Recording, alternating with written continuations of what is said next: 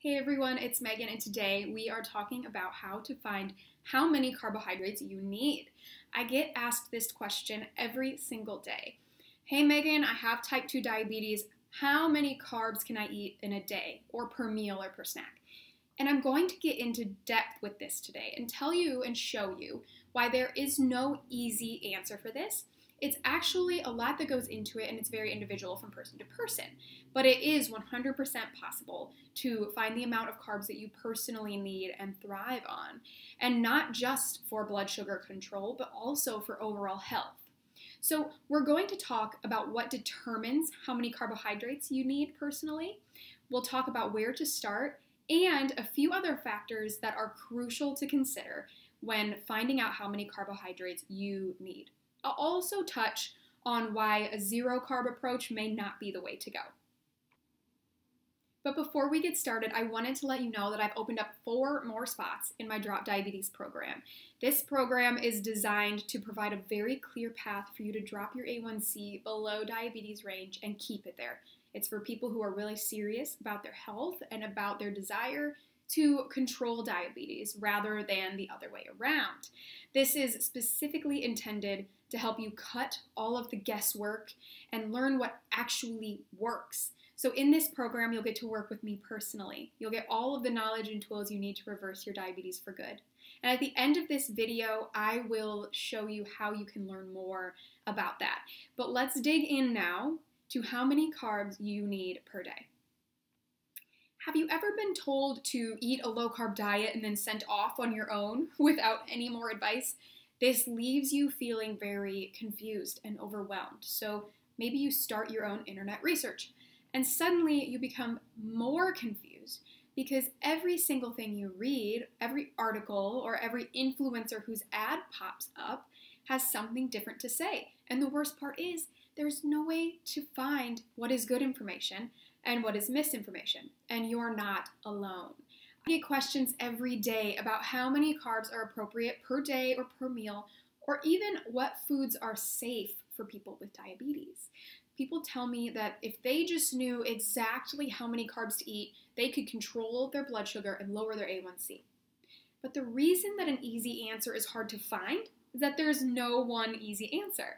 No person needs exactly the same nutrition, even when we're talking about carbs for blood sugar control. But let me break this down for you. Here is how to determine how many carbohydrates you need. First of all, everyone is different. Not anyone with type 2 diabetes needs the same amount of carbohydrate. And your body is not the same as your neighbors or your brothers or your Facebook friends or anyone else's. You have unique needs based on a bunch of factors, including metabolic rate, insulin resistance level, carb sensitivity at different times of day, which is likely guided by your circadian rhythms, sex, race, height and build, past experiences like different diets you've been on or trauma, emotional state, even your activity level, and a bunch of other health factors also contribute to this. So it's important to find your ideal carb level for your body. But where do you start? Most people start between 15 and 30 grams per meal, and snacks can vary. But if you happen to have a high carb sensitivity or you're very insulin resistant, you might need a little less. On the flip side, if you're less insulin resistant or you're lowering and improving insulin resistance using the methods that I teach, then you may need more carbohydrate. A safe place to start is 20 grams per meal and about 10 grams per snacks if you're someone who needs snacks. Then increase this or decrease this based on your blood sugar levels, your feelings and symptoms, your hunger level. Are you feeling fatigued at certain times of the day, or really hungry, or maybe even shaky if you have low symptoms, or headaches if you have high symptoms? Now, this may seem daunting to figure out, and maybe, but it doesn't have to be. Using the strategies that I walk my Drop Diabetes participants through, you can find your sweet spot and eat to your needs, not just to control blood sugar, but also so that your body can thrive and you can feel healthy and more carefree. If you need help with this step, email me. I promise that I will respond to you. But it's not all about grams of carbohydrate. This is the most important part, and it's so much more than just counting grams of carbohydrate. In fact, if you count only grams of carbohydrate, you will not succeed in this. Nutrition is a multifaceted and complex topic, so it's crucial that you are not going to fully understand and control your blood sugars if you're only counting the grams of carbohydrate. There are a few other factors that play a role in blood sugar stability, and I'm going to cover a few of them now. The first is the nutritional quality of that certain carbohydrate food. So if a carbohydrate food is really wholesome and contains blood sugar stabilizing nutrients, it's actually going to affect blood sugar much differently than carbohydrate foods that have poor nutritional value. For example, a really nutritious, wholesome food like whole grains or strawberries is going to affect your blood sugar a lot differently than white bread or hard candies. To learn more about that, I actually go way in depth in a blog article that I'm going to post the link to below, so you can read that to get more information there. The next is what you're eating or drinking with that certain carb food. So protein, fat, and fiber stabilize blood sugar. So eating a cup of pasta will raise blood sugar more than eating a cup of pasta with chicken and asparagus, which is a good protein and a good fibrous vegetable. Same as eating a cup of grapes will raise you more than eating a cup of grapes with a cheese stick. It comes down as well to the portion of food. Of course, portions are important when it comes to carbohydrates because the carbohydrate foods are the only nutrient that directly raises blood sugar. For example, if you have 3 cups of watermelon at a summer barbecue, you are going to raise a little too high, most likely by itself. But an appropriate 1 cup of watermelon should do the trick. If you have it with lunch with your protein and fibrous vegetable, even better. It also depends on time of day. Are you most carb sensitive in the morning or the evening? Your body's rhythms dictate how you digest, how you absorb, and how you utilize carbohydrates. Many of my Drop Diabetes program participants actually need more carbohydrates at certain times of day and less at other times of day. It depends as well on the type of day.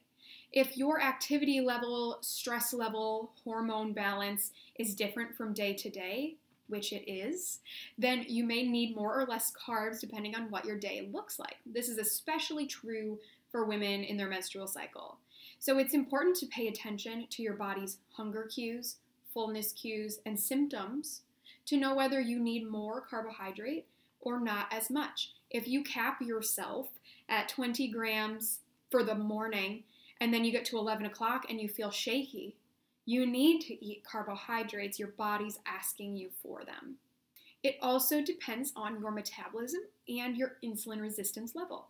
People with type 2 who have high insulin resistance will need lower carb intake than those who have a lower insulin resistance.